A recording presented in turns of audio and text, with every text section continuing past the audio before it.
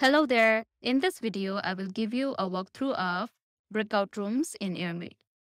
Breakout rooms allow the event organizers to create and host short networking or group video chat sessions within an ongoing live session. It can act as a quick icebreaker for the attendees to interact with each other and break into groups for discussions.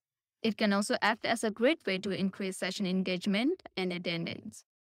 Breakout room works great for sessions like workshops and trainings where the organizer need to split the attendees into groups to discuss specific topics. Let us understand how to set it up. First, go to the session wherein you would like to implement the breakout rooms. And on the top right, click on this breakout room icon. And from there, simply click on this Create New Breakout. Here you will get two options, that is random assignment and uploading the CSV list.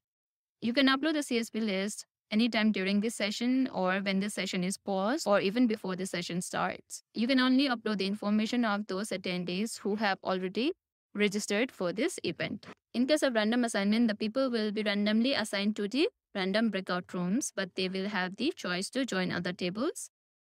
The breakout rooms will be active only when the session is live. Now let's go ahead and start this session by clicking on this Start Session button. It will give you a 10 seconds timer to be ready for your session. Now that our session is live, and once you are done with your session activities, you can create a breakout room by simply clicking on Random Assignment.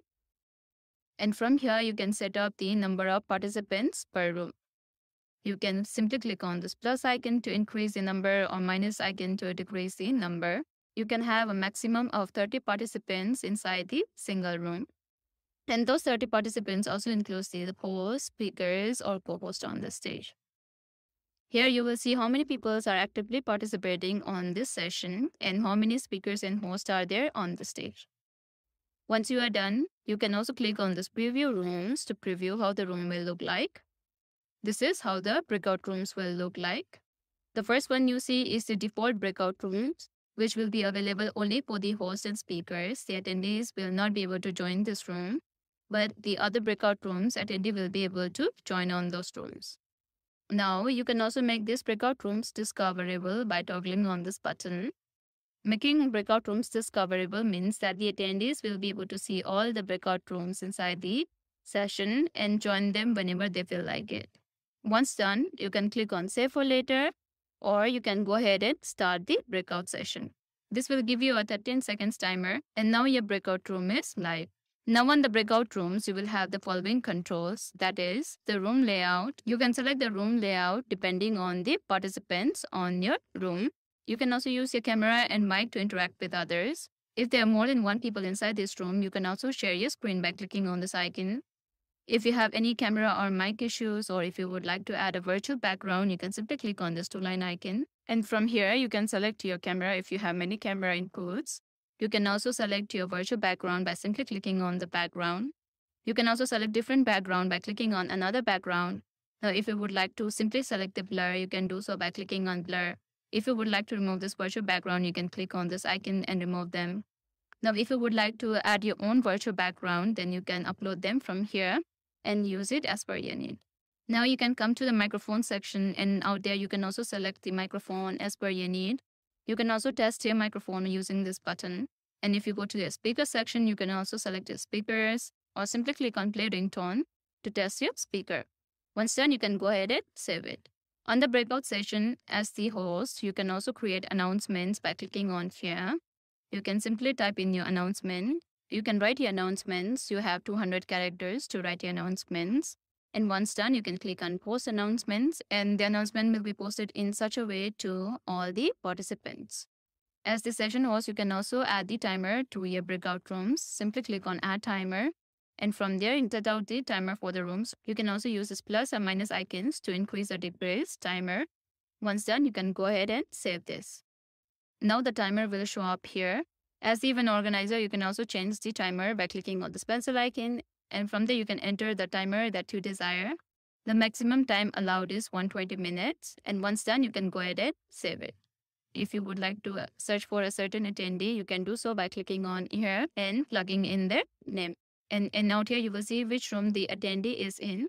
and you can simply click on the join button and join the attendees in their table. Now, as a session host or speaker, you can join any room by clicking on this join button and join others on the rooms and connect with them. While on the table with many attendees, you can also connect with them using this chat option. Now, as soon as this timer time runs out, the breakout sessions will close as well. The session host or the organizers also have the option to close the breakout rooms by clicking on Close Breakout button.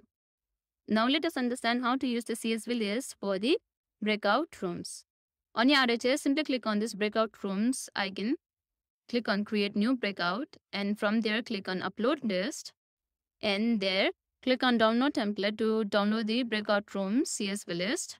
And inside the CSV, it is mandatory to enter the email address and the breakout room. And once you are done plugging in the email address and the breakout rooms, you can save the CSV. And once done, you can hover over here and click on upload new to upload your CSV file. Once the CSV files are successfully added, you can simply click on preview rooms to preview the rooms. You will see the breakout room numbers and the people who are mapped to that rooms. You can also make the breakout rooms discoverable by toggling on this button, which means the attendees can see all the breakout rooms and join them on their free will.